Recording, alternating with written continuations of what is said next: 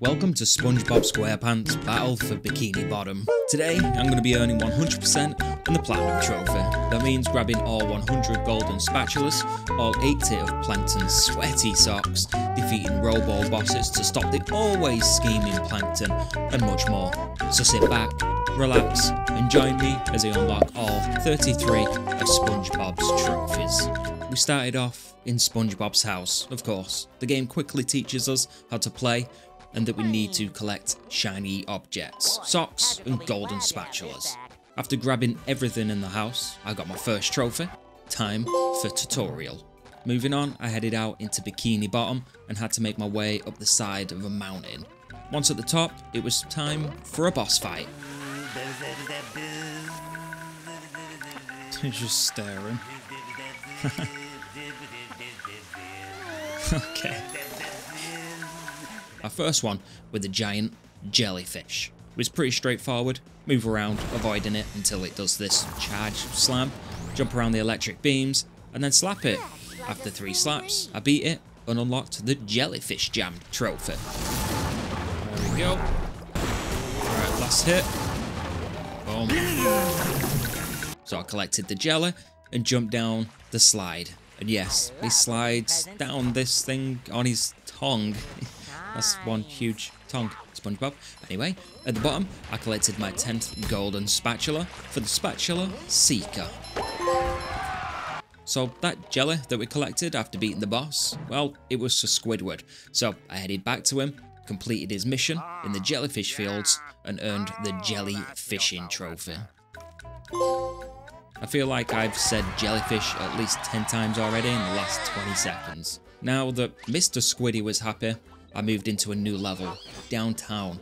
I turned into a ball and made this jump. I then switched and played as Sandy because she can glide and like lasso these things, allowing me to jump much further than SpongeBob can, so I could reach higher platforms. After a bunch of platforming, I met with Larry, the hench lobster, who wanted me to get his TV antenna because his TV wasn't working. Okay, sure, I can do that.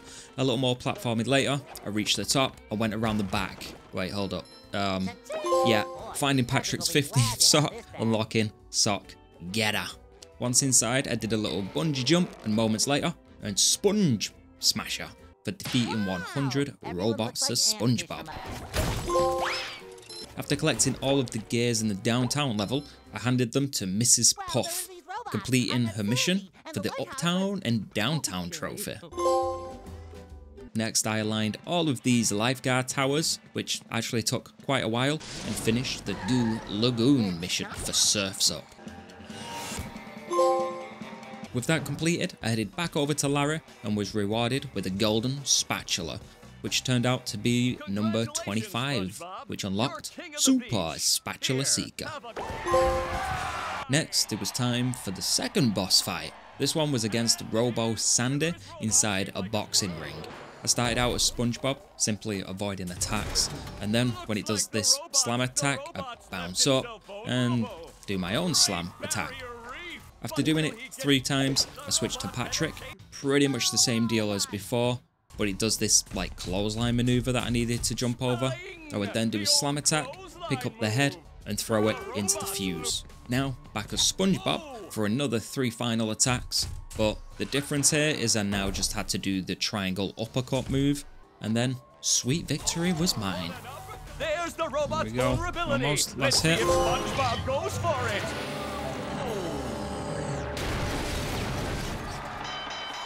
Next, I had to complete this rolling ball puzzle, and to say it caused me a few issues is an understatement. This was by far the hardest and most annoying section in the whole game. But if I was able to complete it, I would earn the Keep It Rolling trophy. Wow, I can't hit this.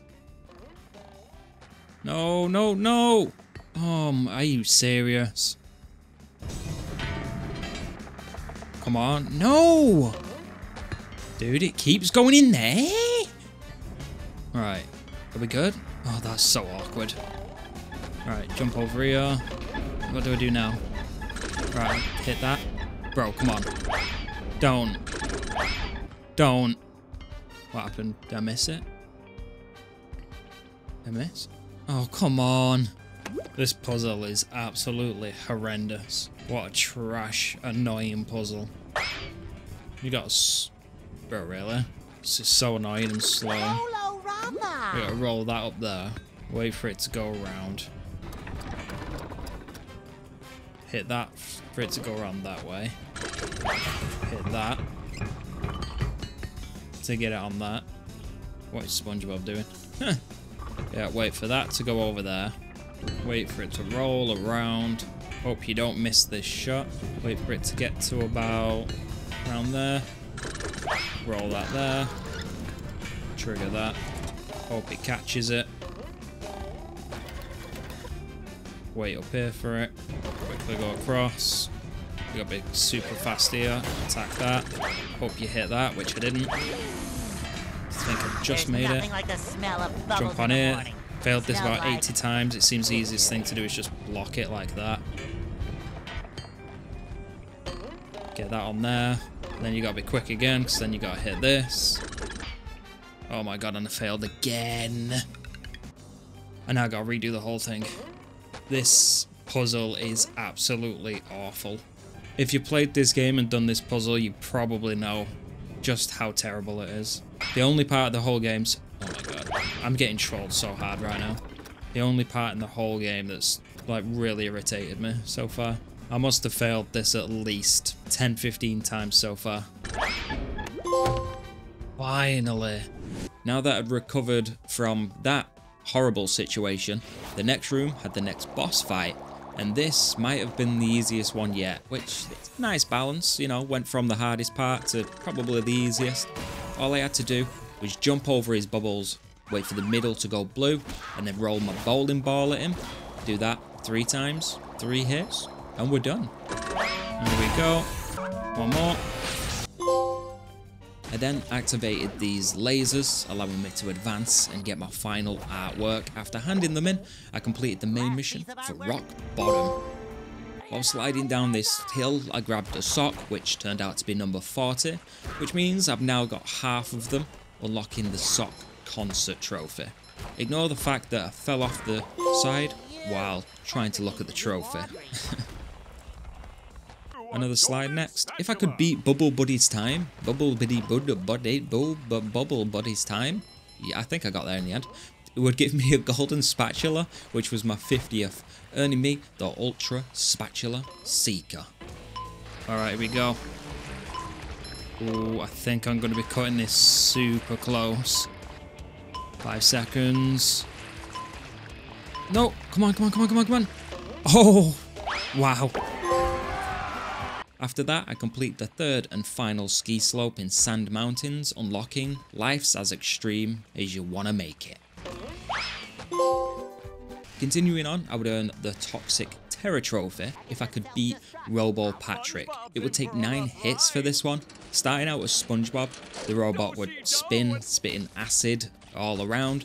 After avoiding it, it would fall, allowing me to hit him. After 3 hits, I switched to Sandy, another 3 hits here. The only difference was the floor was now completely filled with acid, so I had to be careful. With that done, I switched back to SpongeBob for the final time. The whole floor now was just full of acid, so I just avoided his attacks and then hit him with the bubble bowling move. Last one. While exploring, I defeated my 100th robot as Patrick, unlocking Star Smasher. The only character left now is Sandy.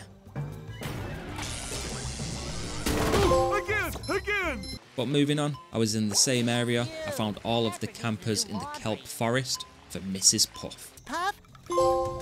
After that, I headed right back to Bikini Bottom and I found the final hidden spatula in the area for Hello Bikini Bottom. The next trophy, called Robot Encyclopedia, was for destroying one of each type of robot. The final one was this big robot in SpongeBob's dream level. I just had to hit him once to get rid of the shield and then hit him again. I then found the final golden spatula in SpongeBob's dream on top of Squidward's house. That is one high bounce. Next, I entered Squidward's dream and unlocked the Are You Ready trophy for talking to him 10 times. During that same dream, I defeated all of the enemies and grabbed my 75th golden spatula for Mega Spatula Seeker, meaning we only needed 24 more. That was actually quite hard. Next, I found myself in Sandy's dream. I managed to destroy my 100th robot for Squirrel Smasher. During this next section, I reclaimed the Flying Dutchman's ship in the graveyard by activating all of the cannons for Ship Shape. Now that I'd taken care of the ship with the cannons, it was now time for a boss fight against the Dutchman himself. This was by far the easiest one. Literally, all I did was run left, run right to avoid this attack that never hit me, and then press circle when he kind of flies forward. After 3 cycles of this, it was done, and I grabbed my trophy. Now that I'd had 75 golden spatulas, I was able to head inside the chum bucket and face Plankton's Spongebob robot. This boss was way harder than the pirate one, but nothing too crazy. I avoided his slam, swipe, and word move, I guess you'd call this. I'm not really sure what you would call that move, but I avoided them all and then used a rocket to hit each of its weak points that you can see, the big bobble things. Once done, I earned SpongeBob versus SpongeBob. Alright, jump over that. Last hit. I see the orb. Here we go. Nice. After that, I ended up inside the robot, having to destroy its brain. Having done so, I foiled Plankton's plans and finished the game, for the small does not rule. With the game finished, I only needed 4 more trophies, including the platinum, which was all 100 golden spatulas and all 80 of Patrick's socks, which would unlock the final trophy for getting 100% completion. At this point, I had 90 golden spatulas, so I only need 10 more, and 59 socks, so I wasn't too far away. So I set off, clearing out anything that I had missed. 5 of those spatulas would actually be coming from Mr. Krabs in exchange for more shiny objects, and 3 from Patrick for the socks. So that meant I was actually only missing 2. Both were at the graveyard, so I quickly headed over and grabbed them. Alright, so this should be the last one now for all the levels. After that, I searched for the remaining few socks. Turns out I needed 3 more. One was for hitting all of the 8 snowmen on the slide. Be gone, snowman. Oh, that's an awkward jump. There we go. There's my sock. Another find for Patrick. Then, hitting all of these tikis in a row with a bowling bubble. And finally, the last one was in the dream world, and that's all 80 of Patrick's smelly socks for Sock Opera. Boy, Patrick will be glad. Now all that was left was to get some more shiny objects for Mr. Krabs' final few golden spatulas. I found a video online that showed a super quick and easy way to get them, so I headed on over to the Goo Lagoon level, went to the caves, and then basically just turned around and left the caves, which spawned me right up on top of this platform. So I ran over to the checkpoint, triggered it, and then used my bubble rocket to destroy 3 sets of red boxes. We had a set on the bridge, a set over on, kind of over at the sea, and then another set on top of the sandcastle. Once I'd destroyed all 3 sets, I just simply jumped into the water, which respawned SpongeBob right at that checkpoint, allowing me to keep doing it over and over again. Each time only took like 20 seconds, so it was really fast, and it would net me around 900 shinies. So it really didn't take long at all to get the remaining ones that I needed. But now that I had all my shinies in hand, I went back to Mr. Krabs. Alright, here we are. This should be the final spatula that I need for 7,500, which should unlock the trophy for all of the spatulas, 100, the 100% trophy, and then of course pop the platinum as well. Games took me about 10 hours, super fun. Trophy, super ultra mega spatula seeker, get all 100 golden spatulas, and 100% Spongebob for getting 100% completion, which means all golden spatulas, and all socks, which means the beautiful platinum is ours. Neptune's spatula, get all of the other trophies for the game, and that is Spongebob Battle for Bikini Bottom complete. Join me for the next Spongebob game. I've been MrLeeNing, take care, and I'll catch you all on the next video. What is that face, SpongeBob?